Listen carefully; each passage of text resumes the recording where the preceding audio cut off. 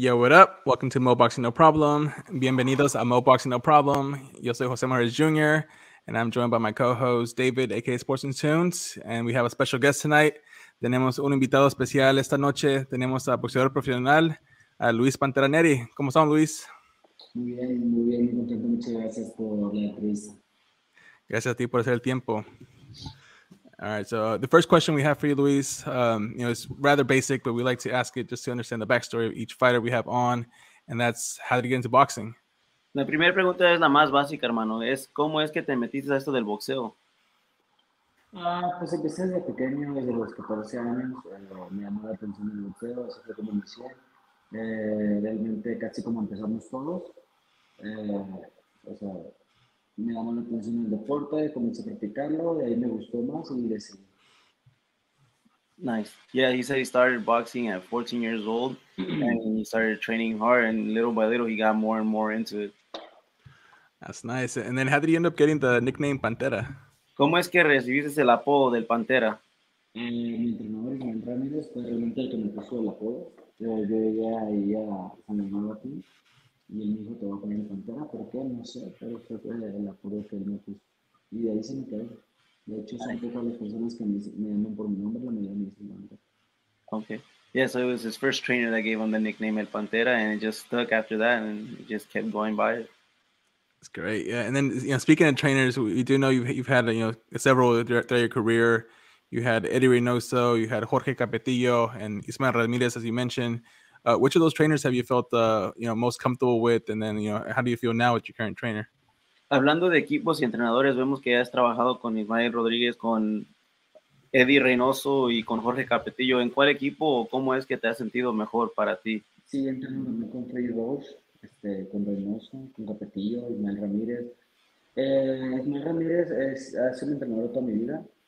Por ciertas circunstancias he caído en otros gimnasios. Todos son buenos entrenadores, todos son buenos entrenadores, tanto como Eddie Reynoso, como Capetillo. Capetillo, no solo como entrenador, sino como persona, es una excelente persona. Él, su familia, su mujer, sus hijos, todos son muy buenas personas, la verdad. Freddy Rose igual, muy buena onda el señor. Me he sentido bien en todos los gimnasios que he llegado, he tenido muy buena comunicación con los entrenadores, pero definitivamente el entrenador con el que más tengo empatía o con el que más me hallo o más me acoplo es Ismael Ramírez, que es mi entrenador de toda la vida, es el que me hizo campeón del mundo. Right. So Ismael Rodriguez has been the one that he's been the most used to because it's his first trainer since the beginning of his career. He's the one that he's stick around with the most. But he's had the opportunity to work with other gyms, with Freddie Roach, with Eddie Reynoso, with Jorge Capetillo. But he just states that the one he's felt the most comfortable is with his original trainer and coach. Con todos he entrenado bien, pero con Capetillo es con el que más me he metido no solo en el gimnasio, sino en su vida, con su familia, con su esposa, con sus hijos. Muy buena convivencia con ellos, fuera del boxeo y adentro del boxeo. Yeah, so with Jorge Capetillo, he's felt a special bond outside of boxing. He got along with his family, and it's been a great relationship he's had with Jorge Capetillo.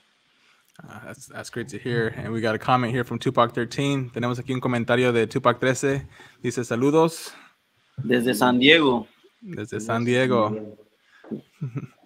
Luis, I want to ask you about SOA Boxing. We see you're rocking their hat, their logo. They're actually, one of our first sponsors of the podcast, so we're very familiar with SOA Boxing. How has it been working with them? I know they're relatively new.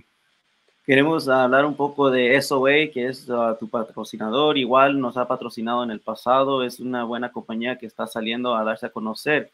¿Qué es algo que nos puedas compartir de ellos? Es mi manager, Abraham, es mi manager, es una gran persona con mucha experiencia en los negocios, es un gran manager, es una gran persona, me apoya, siempre está conmigo, en las buenas, en las malas, cuando necesito algo, gracias a él no me falta nada, siempre está pendiente de mí, si entrené, si no entrené, realmente él es el dueño de la marca.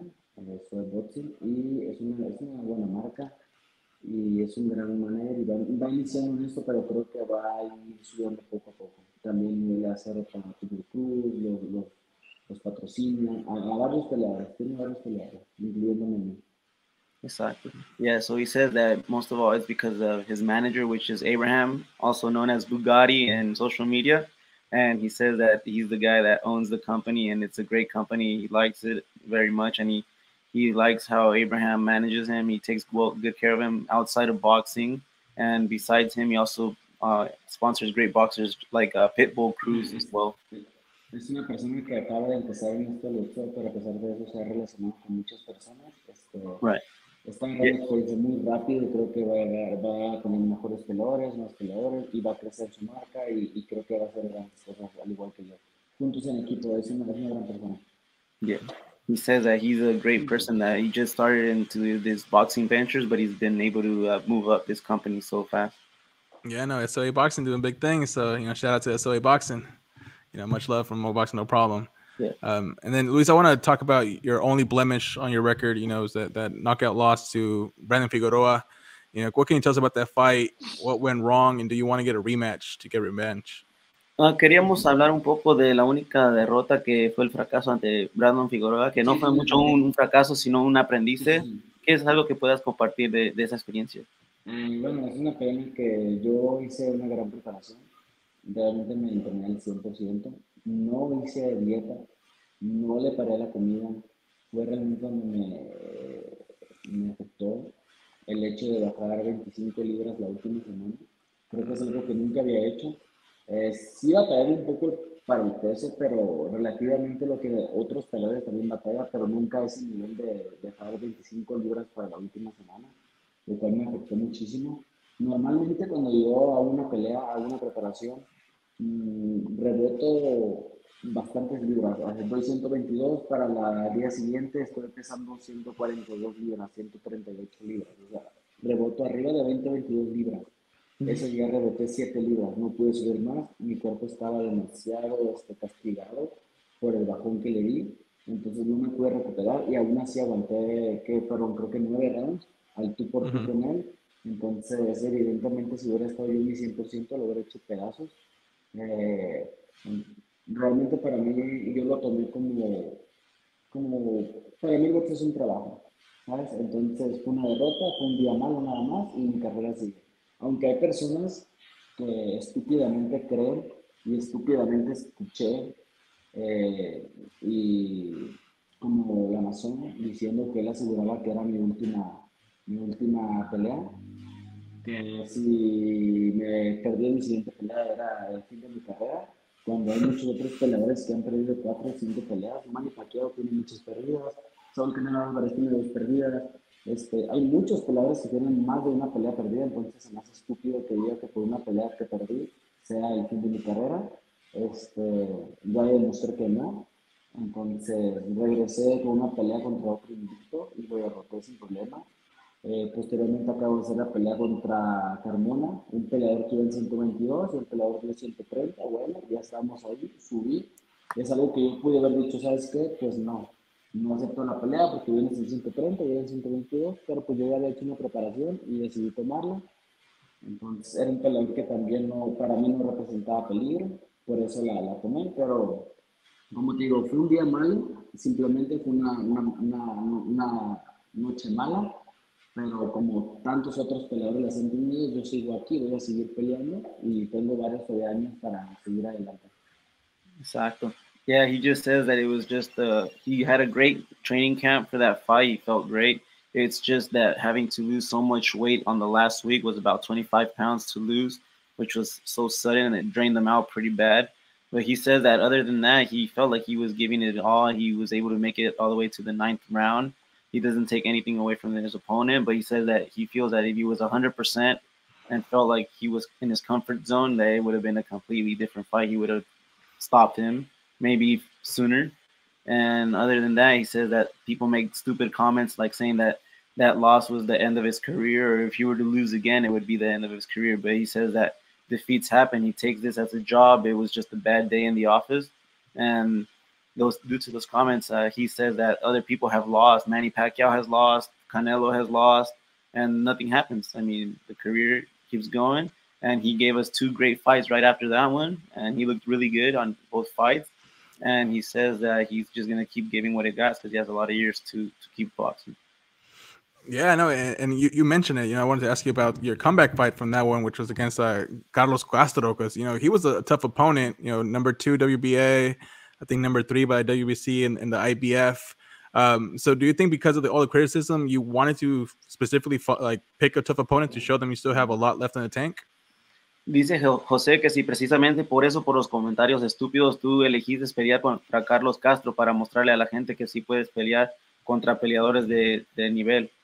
Una, sí, y dos, me gusta pelear con peleadores de nivel porque con peleadores de bajo nivel no puedo sacar mi máximo.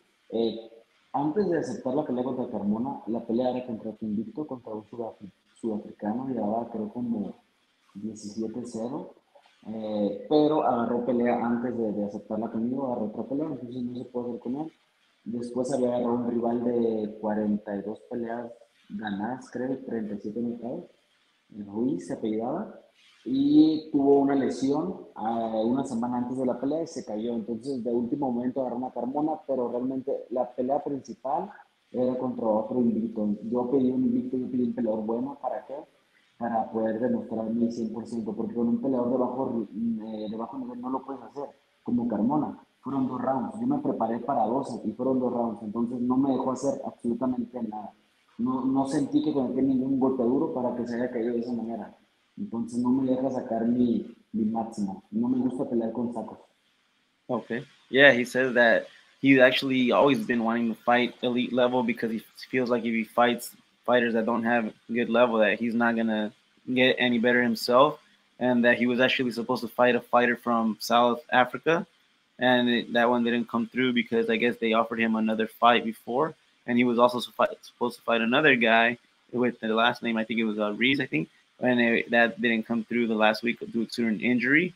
But he's supposed to be fighting top level fighters, and he says that he was scheduled to prepared to fight 12 rounds, and he felt like he dropped Carmona in 2. He didn't really get a challenge from it. It was too soon for him. La única razón por la que acepté esa pelea es porque los boletos ya estaban vendidos, la función ya estaba armada, ya todo estaba listo y no puedo decir que no. Entonces por eso lo acepté nada más y porque no representaba un riesgo para mí.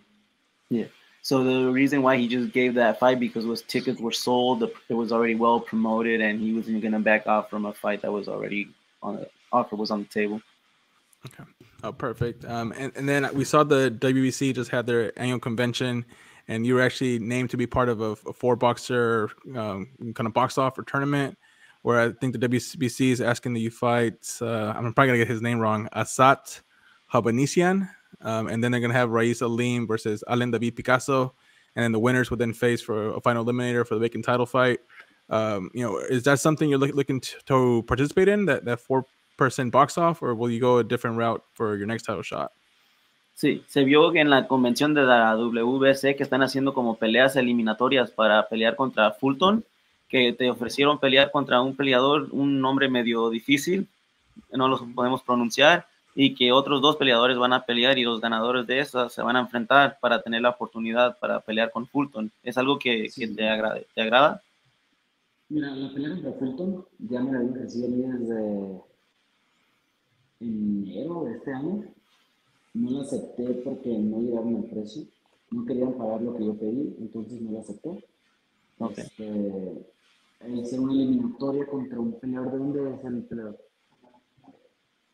Es armenio, creo. No recuerdo bien el nombre, es un nombre complicado. Sí. Es un peleador que puedo... Asad se llama algo así. Ya, Asad. Porque lo puedo bloquear unos 6 rounds más o menos, o antes. Entonces, del ganador va contra el ganador de Picasso contra Alan. Entonces, Picasso creo que es un peleador mexicano, no sé exactamente dónde es un peleador que nunca había escuchado, no lo conozco realmente. Al otro peleador sí lo conozco, lo he visto pelear, es muy bueno, lo he visto pelear en PBC.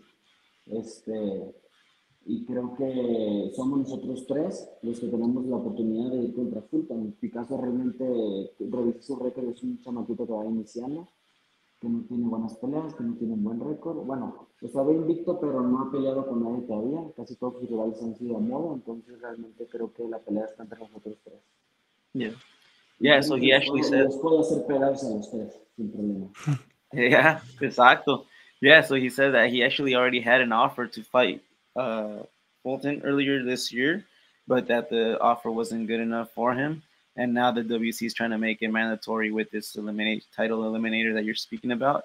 And he says that Picasso seems like he's just a young guy coming up, and the guy that he's faced to fight against for this opportunity actually fights well. He's seen him on PVC boxing.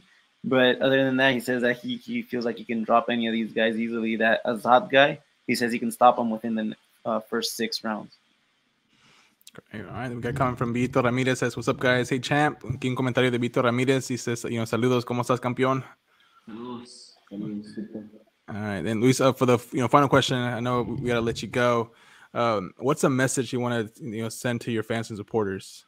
La última no es mucho una pregunta, sino es como una abertura para poder compartir con la gente algo que quieras compartir con todos los fanáticos, la fanaticada. Y pues agradecerles a todos los fanáticos que me apoyan, porque así como he escuchado malos comentarios, he escuchado muy buenos comentarios, he escuchado personas que me siguen desde hace muchos años desde que empecé. Entonces agradecerles y decirles que todas mis peleas y todo mi entrenamiento, todo el esfuerzo es para esas personas, para demostrarles a ellos que aquí estoy, que sigo adelante y sigo entrenando, le estoy echando muchas ganas y creo que vienen peleas muy grandes para mí y creo que este 2023 va a ser mi año.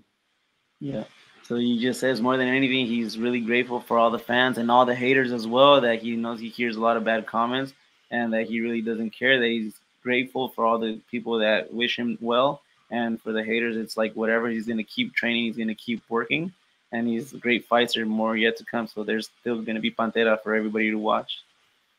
Absolutely. Well, Luis, muchas gracias por tu tiempo. Agradecemos la entrevista.